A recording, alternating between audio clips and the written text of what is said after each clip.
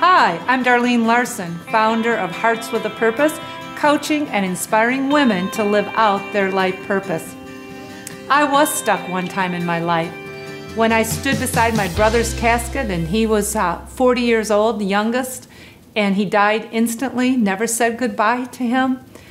I had a lot of pain, a lot of tears, and I knew I needed to change my life and I needed to go forward. And God had already done a lot of cleansing in my life and purging from fear, perfectionism, people-pleasing. But I had prayed, what is my life purpose? And after I lost my brother, within weeks, I picked up this book called Pathway to Purpose for Women by Dr. Katie Brazelton.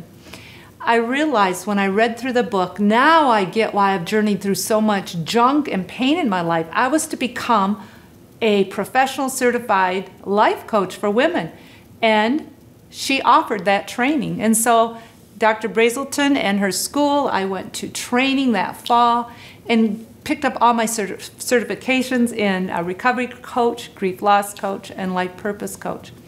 However, as I kept taking steps and growing stronger in my story as a woman and knowing that's what I was created for, was coaching women. The more I spent coaching women, I loved it, and God was working in my heart. But I also needed to expose the truth of my story, and I was coached. As I was coached, I needed to expose what emotional abuse is like in a marriage. It's extremely painful. I never had black eyes, so no one ever saw that, but my heart had been mutilated and shredded. The way God healed it is by working with women and His Word, but by me telling the truth, because the truth does set you free. So as I journeyed forward in my coaching, I also exposed the emotional abuse, the oppression, narcissistic partner abuse, financial abuse, mental abuse. I know those like the back of my hand. I also know what triangulation is with children involved. It gets really messy and ugly. And I had to expose that, and it was very, very challenging. But God's ways work, and God does heal, and He does recycle if we allow Him.